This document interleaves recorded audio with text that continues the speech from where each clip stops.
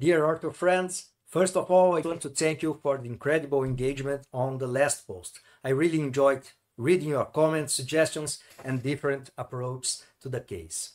It's always inspiring to see how many ways we can look at the same clinical challenge. And that's exactly the purpose of this series, to learn together, sharing ideas and refining our biomechanical reasoning as a community.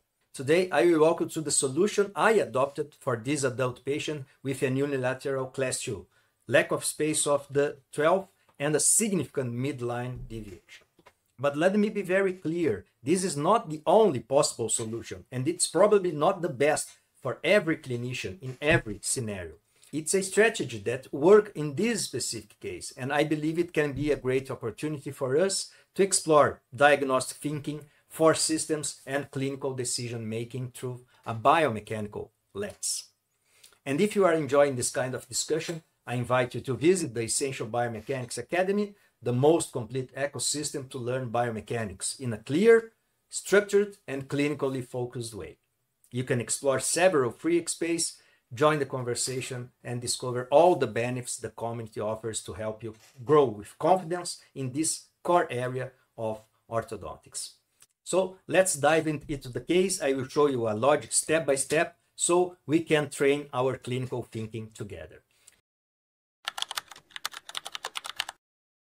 Let's discuss this interesting clinical case about an adult class 2 unilateral right side. Her chief complaint was crooked upper teeth and impaired chewing. Another significant clinical detail was this significant midline deviation to the left side. The main question for this post was, how would you get space here? It seemed a very simple case, a mild local lack of space for the upper lateral incisor, but in fact there are a lot of details to be considered here in this case. Let's take a look. Our main goals here were to obtain the space for the right lateral incisors. We also want to correct the upper dental midline, so moving it to the left so we can have a better aesthetic. We also want, if possible, to establish better lateral guidance for a better chewing. We want to ensure a good aesthetic alignment of the entire dentition. Let's analyze one by one the main options that you have posted on the comments. The main suggestion was to extract the upper first premolar. Let's analyze this option. Most colleagues opt for this simplest solution to extract this upper first premolar, so we will have a lot of space to make the distalization of the upper canine, and obviously this will correct the midline. This is a possible solution for this case. It's possible to correct the midline, the crowning, and by distalizing the canine, we can obtain a better lateral guidance with the canines. But if we extract the premolar, we will finish in a class 2. This is not a problem according to most of the studies, but let me raise my main concern about this option. And that's why, in my opinion, this is not the best solution for this case. Let's take a look. The patient didn't have the canine, as you can see in this occlusal view and also in this drawing. This canine was extracted when the patient was a child.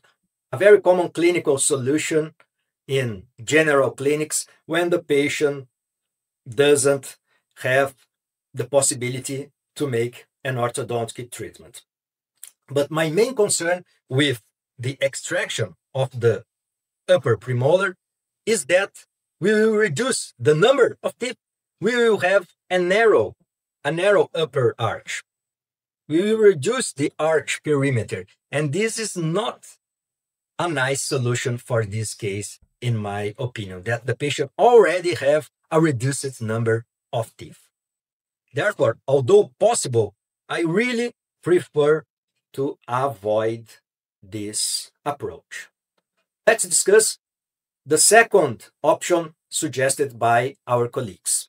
They suggested the entire distalization of the posterior right segment anchored by TEDs. We will not extract, we will just distalize all this posterior segment. Of course, that we first have to derotate both upper molars, so we have a better mechanics for distalization. We can use both intra or extra alveolar TEDs for this purpose. It's a possible solution to solve this case. By the distalization, it's also possible to correct the midline and to increase the aesthetic of the patient. It's a possible solution. But please pay attention to the enormous quantity of distalization that is required in this case. It means that if you use an intra-alveolar TED, probably we will have to change the position of this TED after some time. And this can delay the treatment duration. It's important to point out that I have treated this case before the popularization of the extra-alveolar TEDs. So this was not the solution that I have adopted for this case. Let me show you how I have treated this case. I will choose the green color here to mark the option that I have chosen for this case. I have made expansion combined with an unilateral distalization. Let me show you. I will first remove these blue arrows. First of all, I will derotate both molars, and this will be very important to get good space, mesial, to these molars. This space, together with some expansion that is needed in this case, will be more than enough to get space for this lateral incisor. And then I will proceed an unilateral distalization that will solve the midline, and we will also correct the class 2, and we will have good lateral guidance after this. So let's jump into my approach. I will show you some slides so you can see the results and the main mechanical tips for this case. Here you can see the first slide. The clinical challenge was the question how to get space for this lateral incisor. I have already posted this case in my story, so I will go directly to the main clinical tips.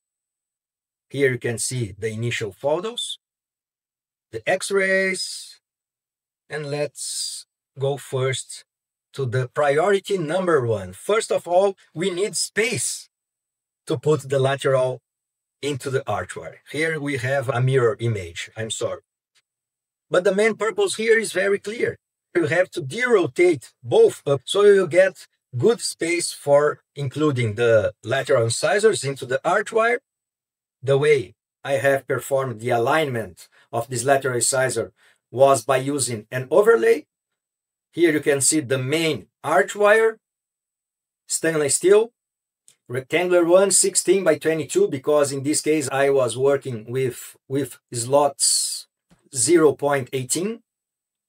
And here a night tie 0.16 to get a nice alignment.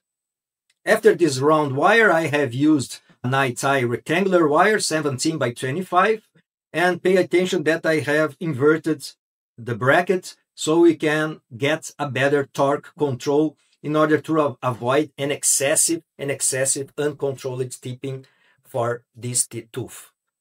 This was the priority number 2, to get a nice alignment and leveling. And finally, the unilateral distalization. We have several ways to achieve this. I really like to work with the Ricketts Z-arch. It's a segmental mechanics. We have some preactivation bands in this Z-arch that I hope to show you in next videos. And in my opinion, this is one of the most powerful ways to achieve segmental distalization. As you can see in the pictures, we got a full class 2 correction, an excellent correction of the midline, good intercuspation, good lateral guides, anterior guides, beautiful arch wire shapes, good function, good aesthetics. Here we can see the comparisons with different photos. To sum up, I think we got a very nice result for this case. I hope you have enjoyed this clinical discussion. And remember, the Essential Biomechanics Academy is open for you to explore and connect. Moreover, if you have a complex case and would like my input to the biomechanical planning, send me a DM on Instagram. May biomechanics always be with you.